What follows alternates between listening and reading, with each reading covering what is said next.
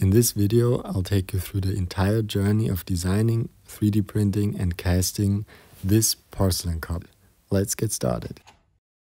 Here you can see the first prototype 3D printed next to the unfired porcelain cup. Before we get there though, we need to design the cup digitally. Using Rhino and Grasshopper, I created the model, and I tried to take inspiration from the candelabers of a Greek pillar. The first prototype was printed and tested to see if the size worked.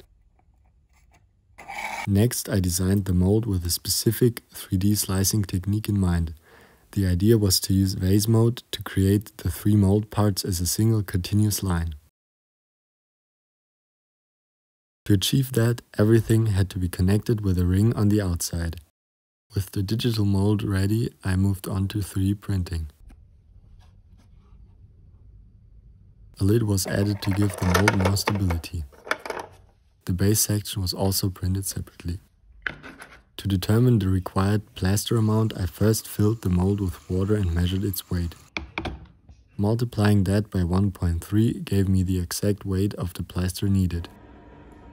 The plaster and water were put into a bucket together, left to sit for 3 minutes, then stirred again for 5 more minutes. Now it was ready to pour. I then carefully poured the plaster into the 3D printed mold.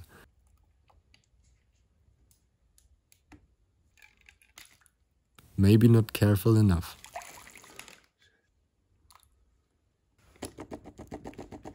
All mold sections were filled, and after a short drying period, I pressed the bottom halves together while the plaster was still slightly soft.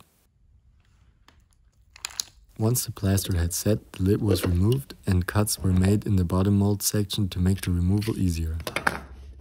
The molds were then placed in the oven to soften the 3D printed plastic, making it possible to cut away the walls. This step was repeated for all 4 mold parts. And remember, don't burn yourself.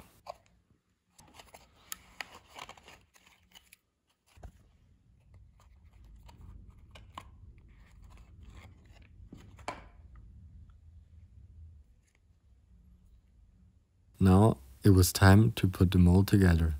It didn't fit properly, so I shaved down some material to adjust the fit. Once aligned, the mold was secured using a rubber band. You can also use an old bicycle tube.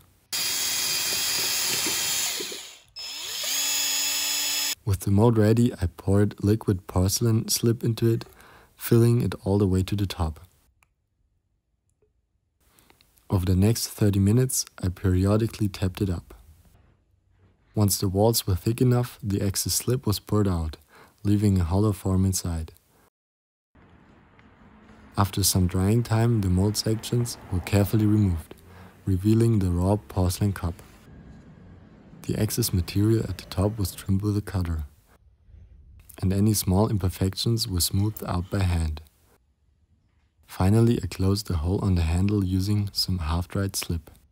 And that's it, the cup is now ready for drying and firing. Thanks for watching, and don't forget to like and subscribe for more projects like this. See you next time.